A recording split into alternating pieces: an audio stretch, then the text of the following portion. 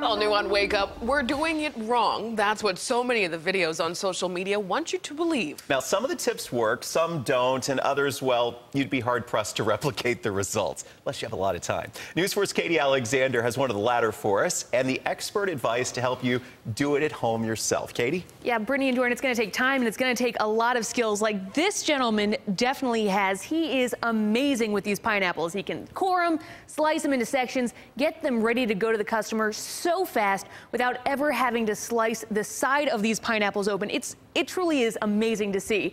But let's face it, his knife is incredibly sharp, and he is incredibly good at this.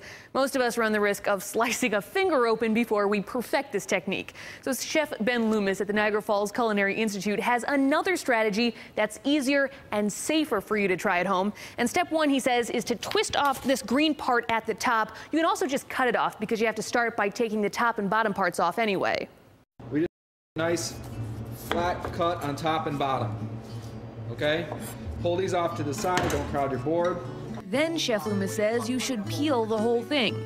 Use your knife to slice off the outer layer with cuts that follow the curve of the fruit from the top to the base. And I just want to go to get through these little spots here. And the trick to getting a good yield would be not to take too big of bites with your knife. That would be one thing that people might do wrong, is cut too deep and try to just take it off in 4 whacks, and you end up throwing away half your pineapple. Making those little slices, work your way around the pineapple until you're down to the bare fruit, flesh and core. Now cut it straight down the middle of that core, then cut it in half again, leaving it in quarters. And you're left with this triangle core right here. Safest and quickest way to get that off, put it on the board, knife tip on the board, and then just slide it back and through.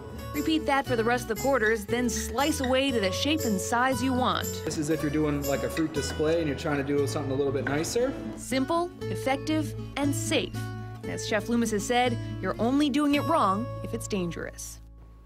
And that brings us back to the sharp knife. All of the experts say a dull knife is unsafe because you don't have the same control. Plus, a dull knife makes slicing pineapple infinitely harder.